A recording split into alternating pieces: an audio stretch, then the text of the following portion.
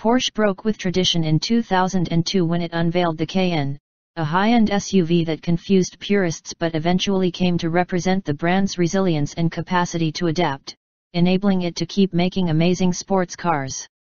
In 2024, the recently redesigned Porsche Cayenne Turbo e-Hybrid appears as the most recent installment in this legendary history, demonstrating not just the development of the Cayenne but also Porsche's dedication to adopting cutting-edge technology without sacrificing its performance DNA.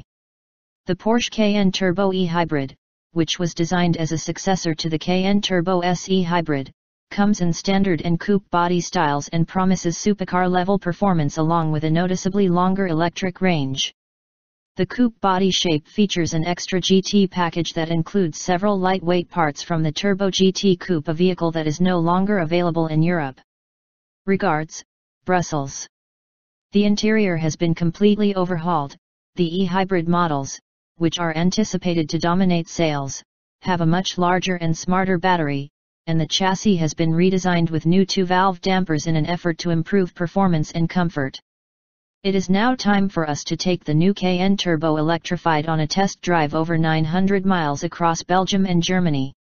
The 2024 Cayenne Turbo e-Hybrid's plug-in hybrid powertrain, which combines pure power and purported environmental conscience, is its central component.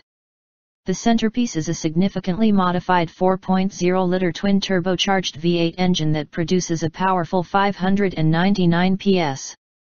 A number of improved features and components are present in the new V8, including more sensitive electric WAST e-guts, a 350-bar fuel injection system, a 2-stage variable valve lift system, and single-scroll turbochargers rather than twin-scroll models.